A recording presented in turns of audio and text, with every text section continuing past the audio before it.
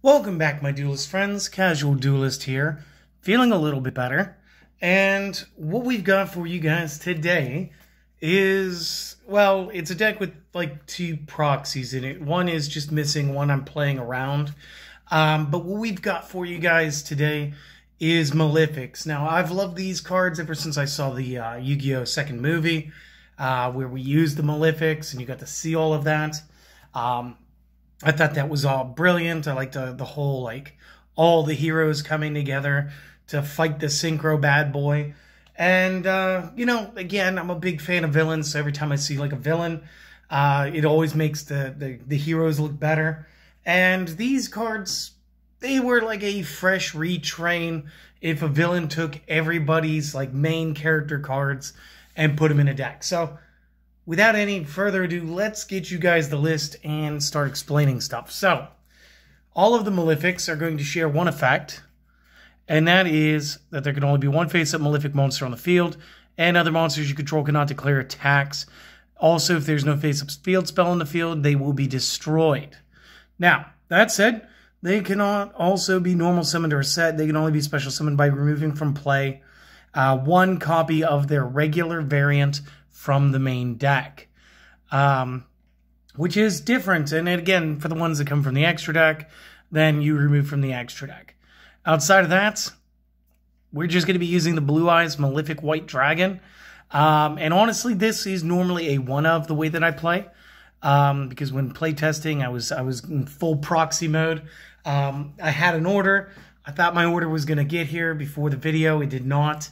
So again, this plays around it because of cards that we're using. It is supposed to be a third copy of our next card, being the Malefic Cyber End. And again, if you guys have the option to just blast with a 4K for nothing, do that. And again, same, you remove the Cyber End from the extra deck and all of the same effects. So no real effect here. Does not gain the piercing of the regular Cyber End Dragon. That is important to note. But again, normally this split would be a 1-3. Up next, we're going to have 3 copies of the Malefic Paradigm Dragon. And this one is actually fantastic. Looks great too. Cannot be normal summoned or set. Must be special summoned from the hand by banishing a Malefic from the extra deck, while the Malefic Paradigm Dragon is not on the field. So again, it's their way of saying that you can only control one of these at a time. If Malefic World is not on the field, destroy this card. So this is the only one that specifically requires the Malefic World field spell. Destroy this card once per turn. You can send one Malefic card from the deck to the discard to return one of your banished level 8 synchro monsters to the extra deck. Then special summon that monster from the extra deck. You may only attack with Malefic monsters for the rest of this turn. So again, he wants to set up. He wants to send an extra Malefic out of your deck to go ahead and bring back. It would be the Paradox Dragon. So Paradox and Paradigm working together. And that is how that's going to work. Next up, we are going to have 3 copies of the newer gear. 3 copies Malefic Paradox gear. Now this is a good one, and this is the reason why we get to get away with having the Malefic Blue Eyes in here. If a face-up field spell is on the field, seems a bit redundant, you contribute this card to special summon 1 parallel gear from your deck, then add 1 Malefic monster from deck to hand, except Paradox gear. And again, this will help you set up for the Paradox Dragon Synchronize. If a Malefic monster would banish a monster to special summon itself by its own way, you may banish this card you control or in the graveyard instead. Each effect once per turn. And this is how I get my Malefic Blue Eyes on the field when I actually need to play it. But again, generally when you're playing the gears, the second gear, which is the next card, very simple effect. It is the only tuner in our build. When using this as synchro material, the other monster needs to be a Malefic and needs to be in the hand. So again, just real quick, we've got 12 stars, right? No, 10 stars. 2, 4, 5, an extra 5, so that's 10. So that's going to be like the Blue Eyes or the Stardust. Again, Stardust is going to be in here, plus the parallel gear. So again, not playing the 3 Cyber Ends didn't hurt me. I was able to play around and go into the Malefic Blue Eyes instead for this. Again, we're going to drop another big boss. We're going to drop the Rainbow Dragon again, another 4K beat stick. And since we are running the Paradox gears, we can banish them instead from the discard pile. So we can already set up our other play. Go ahead, we could grab this because maybe we already have the Blue Eyes in hand, whatever. Something else I was toying around with was for the Rainbow and Blue Eyes, if I centered in on those, was whether or not I should add in the, and I'm going to forget the name of the spell card right now, but it's the discard card, add 2 monsters that are basically Blue Eyes, where the attack is 3K or more, and the defense is 25 or less. I think it's Melody of Awakening Dragon. I'm not 100% right now. But I did think about running those in order to get these guys out a little faster. Next up is the other Malefic that actually does have an effect. This will be the Stardust Dragon. And this is one that's actually seen a lot of play over the years. I believe it was in 2010. This was actually a linchpin for a Gravekeeper's build. A lot of control, a lot of really good play. And again, you banish the Stardust from the extra deck. This one has the effect saying that field spells cannot be destroyed by effects. Other monsters you control cannot declare attacks, and there can only be 1 at a time. So again, that's pretty standard. And then I did want 2 monsters in here for some semi-control, because again, we can kind of beat over this card pretty easily. I'm putting in 2 Lava Golems, guys. Again, it's Spooktober. A lot of this is all dark. The Lava Golem doesn't exactly fit the dark. If you want, you guys can play Radion or Gamma CL and just go with, you know, some like decent kaijus, depending on whether or not you wanted to keep with the theming, or if you wanted to do what you're doing. Do note, though, that this is an 8-star. That's important. Another thing that you could do, like you guys could totally, if you have them, play Danger Bigfoots in here, because it's going to go along with some of the stuff that you're going to see in the spells. But outside of that, this is the monster lineup. So go ahead, screenshot or pause plus notes equals you get that while I clear the board and bring you the rest of the deck. So just one moment. All right, moving over to the spells. First and foremost, we like to draw. So, of course, Allure of Darkness. You guys know this one. Draw 2. Banish the dark from your hand after. If you cannot, discard your entire hand. Again, most everything is dark, and this is why I say Bigfoot's a good play. Bigfoot also adds to some draw power. This is why I said Radion is an okay choice over Gamma CL, just for the weakest of the kaiju, which again still gets stomped by the weakest of the Malefics. So again, you guys play the way that you want. There's still plenty of dark targets for this regardless. I'm running 1 copy of the Malefic Divide, and it's only 1. And it's because Malefics are kind of weird and hard to play. And again, sometimes you don't always end up with all of your cards. So again, if you don't have the territory, we'll go over that here in a second. You can't control more than 1 at a time, so it gets a little weird. So divide at 1. What it does, target a Malefic in the graveyard, special summon it, ignoring conditions, effects are negated, banish it during the end phase. Honestly, not the best thing in the world. But one thing I do like to do with this is I like to bring back my parallel gear just to go ahead into my synchro. If I've already got another card boarded to the field. Because again, we are negating the whole effect. And if you wanted to put in some rank 10s into your main deck, level 10 synchros into your extra deck, this would be a great way to play other boss cards that I don't own right now. I'll go over that when we get to the extra deck. Next up, we're going to play the full complement of Malefic Selectors. Banish 2 Malefic cards in the graveyard. Add 2 Malefic cards from the deck to the hand. Now, the catch is you cannot add Malefic Selector. The cards that you're adding from the deck must be different than the cards that you banished. And they cannot be 2 of the same card being pulled from the deck. So they have to be different from this, the banished cards, and different from each other. You can only activate 1 of these per turn, but still, this is a super powerful way. And again, this is why we spread out. We also added in the Rainbow Dragon and the Blue Eyes. But remember, guys, you can add the gears too. The gears are cards. Again, this could be spells, this could be traps, this could be monsters. It's really not that hard to make this work. It's just daunting when you look at it the first time. Next up, the territory, and I did get a little hyped for this already. Let's see if I can straighten that out a little bit. When this is activated, you may activate Malefic World from the deck. So again, we're not going to be running terraforming because of this. While that card is in the field zone, neither player can target a card or cards in the field zone with card effects. So it basically takes over for Malefic Stardust. There can only be one Malefic monster on the field. Becomes there can only be one face-up Malefic with the same name. So they become legendary, but not to the point where I can only have, Stardust. Instead, I can play 3 of them in one turn because they're all special summons, and I can play a boatload of big monsters. So again, this really expands why you'd want to play. And again, once you have Bigfoots to add to this deck gets even better, guys. There can only be one, no, just said that. During the battle phase, negate the effects of face-up Malefic monsters on the field. So again, this is part of why we get the first effect, is to maintain Stardust Dragon's protection. But at the same time, now they can all attack.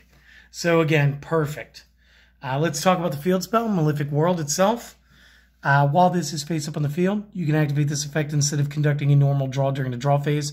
That effect is to choose 3 Malefic cards from my deck, have my opponent pick one at random. That gets added to my hand, the rest get shuffled back in. Now, it says 3 Malefic cards. Doesn't say I gotta pick 3 random. So, if I really, really, really want Malefic territory, I'm just gonna hand you 3 copies of this face down, and you're going to select it no matter what. So when you are playing with the Malefic World, try to keep that in mind, the cards that you do want. If there are 3 still in your deck, you can literally just cheat the draw and take the random chance out of it.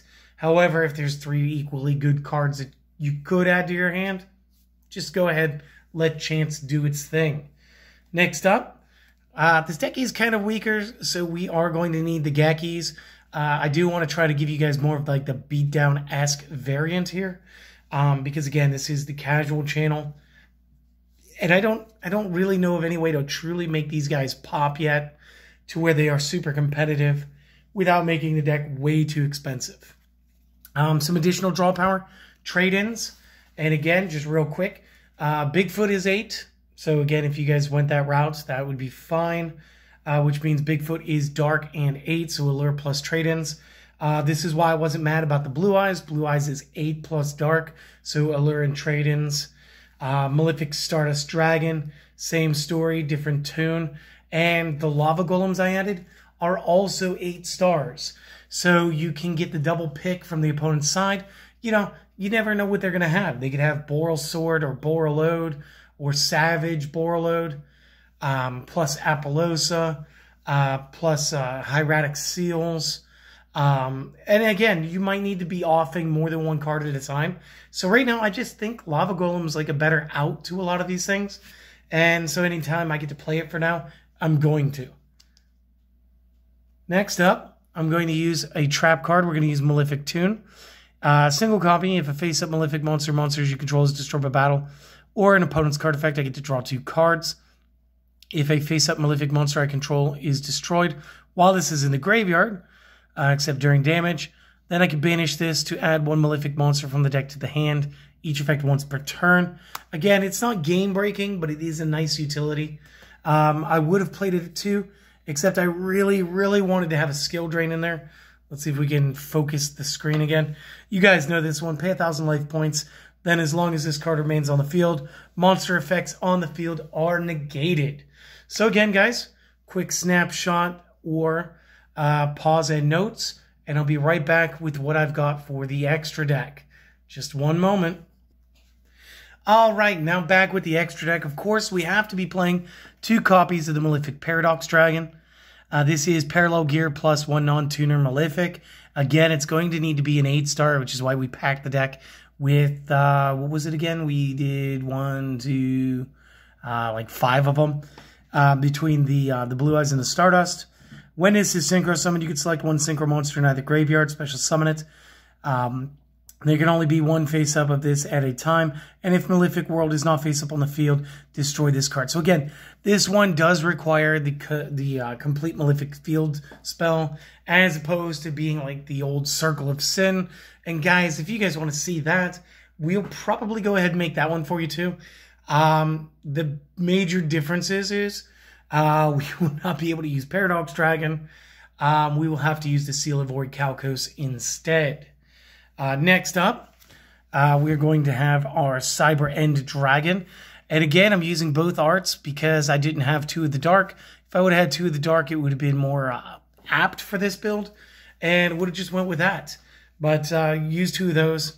Use two Stardust Dragons again. This is basically just banish material. Other good cards you guys could use. If you guys have the Baron de Fleur, I think his name is. He's an excellent 10-star for this deck. The Mathmech Sigma would be very good. Again, I just don't own these guys, but they would make excellent synchros to add to this. Our Mystery Turned Around card today is actually on my phone. This would be number 97, Draglubian. And this guy would have been perfect. It is 2/8, so you cannot target this card with card effects. Detach one material from this. Take two dragon number monsters with different names from the extra deck and or grave, except Draglubian. Special summon one, attach the other as material. For the remainder of this turn, you cannot special summon other monsters, declare attacks, except with that special summoned monster. You can only use this effect once per turn. Now, the reason that I would have played Draglubian here is because I love the following two. We love number 38, Hope Harbinger, and we additionally love number 100, Numeron Dragon. So the Numeron Dragon, once per turn, detach material from this. This card gains attack equal to the combined ranks of all Xyzs currently on the field, which again would be 8 over here, which would put this boy at 9,000 because he's going to count his own rank plus the number 97. When this card is destroyed by card effect, destroy as many monsters on the field as possible. Then each player sets spell traps from their graveyard to the field. And then when an opponent's monster declares an attack while this is in your graveyard and you have no cards in hand or field, you can special summon this. So again, he could sort of defend us because we could just keep bringing him back in defense. He's great for a good game push.